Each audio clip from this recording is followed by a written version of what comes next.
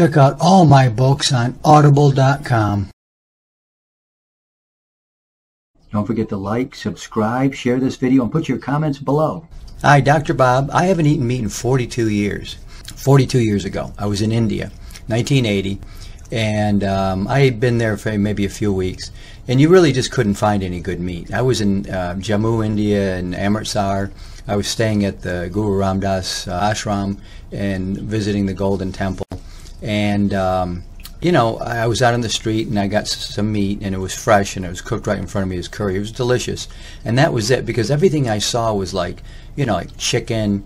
You're not going to eat that, you know. All they had was, at that time, chicken and mutton, which is lamb, and it was really sketchy. So, and I kept getting sick over and over and over. As a matter of fact, when I got up to Kashmir, I ate at a restaurant. I became extremely sick. I mean, I thought I was going to die.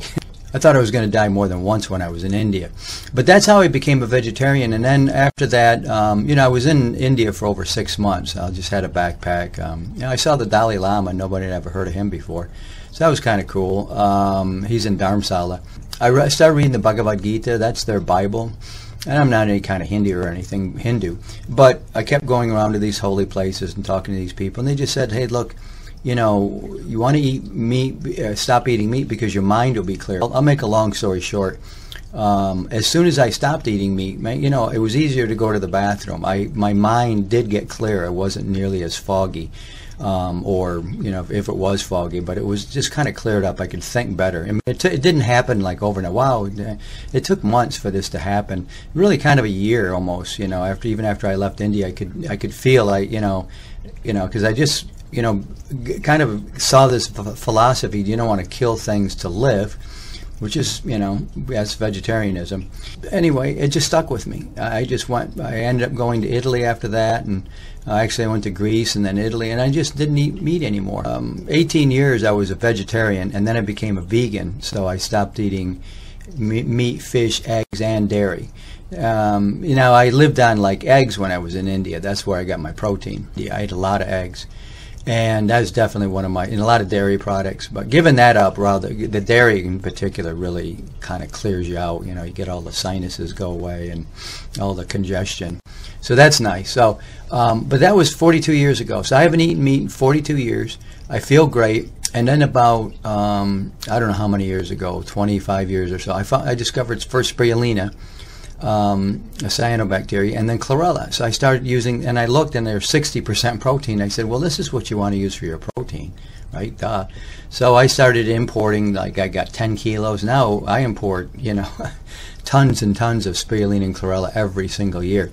So I'm one of the biggest, well, probably the biggest importer in the U.S. of chlorella, and one of the biggest importers of spirulina. So this is where you want to get your protein from.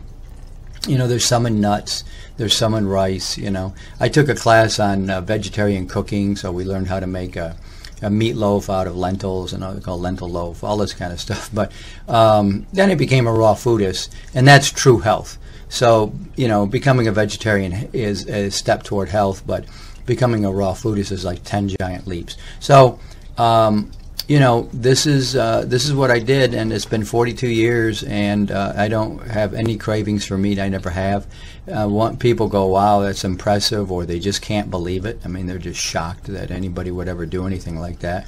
I've talked to Buddhists who are vegetarians, and I tell them that, you know, I haven't eaten meat in, you know, 35 years, 40 years, whatever, and they just are like, wow, they can't believe it. But you're just eating the middleman, as I say all the time. Animal protein, meat, fish, eggs, or dairy, which we always cook, okay, and that's the main health problem with them. They're just the middleman. You're just eating the food. Everything we eat tends to be vegetarians. So, like, you know, chickens and cows and, you know, all these different fish, they're all vegetarians. And they're eating foods and accumulating them, and then we eat their flesh. And you get some fats out of the fish and everything. But they're just, you know, animals and mammals can't make fat. Okay, we can accumulate fat, but only the plant world can create fat. So you just need to eat from the plant world. That's what people can't get over. But as far as all the animal rights stuff and all that kind of thing, I have feelings on that I will not disclose, because what's the difference? If physiologically meat is a vastly inferior food, so that's why you want to give up meat. To be honest with you, I can always tell the face of a meat eater and somebody who eats a lot of meat. And when you go to the expos, like I go to, these health expos, Natural Products Expo is a good example. You'll see the people that are in the meat booth, and they've got the organic meat and all natural meat and beef and all this kind of stuff. I can see their face. They're meat eaters. There's no doubt about it. And if somebody's been a vegetarian for a really long time, I can tell that too. You know, I can kind of see, especially when they get into be my age, like I'm 65.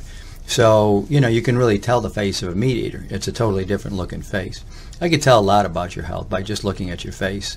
And whether or not you drink enough water, you eat enough raw fruits and vegetables, whether you eat meat, whether you're on a junk food diet. I can look and see if somebody's on a fast food diet. I mean, you know, or junk food diet of some sort. I don't know what they're doing, but it reflects in their eyes and their face. You get all glaucoma, you know. I mean, all my friends at my age, they've had surgery for glaucoma. They can't see anymore. That happens when you live on this kind of a diet. You want to stay away from fried foods. But anyway, 42 years, no meat. And when you got spirulina and chlorella, the ultimate healthy foods, you're never going to have to worry about, well, you're going to get sick, or, you know, you need this kind of thing. So people are just obsessed with meat, and they're obsessed with, you know, the protein aspect of it, when it's really not that much protein in meat, only around 15%. The quality of it, that's another issue altogether. The quality was much higher back when I became a vegetarian 40 years ago, 42 years ago. This is why I do it. So it's nothing to do with I'm better than you or I'm healthier than you. I'm more moral than you. No, I'm healthier than you. I don't go out and, you know, have to kill animals and have them killed. No, I'm just healthier than you. So if you want to eat meat, you should eat meat. But just know that you're just doing it for the taste and no other reason at all. And it's the number one reason people cannot get over, and they just don't want to go anywhere near what I do. It's not only the meat, fish, eggs, and dairy, it's the meat. Dr. Bob, see you next time. Hey, you can get 4 of my books now on Audible.com. You can get them on Amazon if you want to read them, but 4 of them on Audible.com, read by the author, myself. The Cure in the Mirror, Nature's Protocol for Surviving Cancer. That's really my best book that I've written. It took me 3 years to write that, and it's really good. Here's the silver, the miracle mineral, the end of infectious disease. We've been worried about that so much for the last couple of years, right? So that tells you exactly how to do it naturally, how to cure yourself of any infectious disease. People just don't listen to me. If they did, they'd be healthy. The Miraculous Properties of Ionized Water, the definitive guide to the world's healthiest substance. This is my best-selling book. I have sold thousands and thousands of these.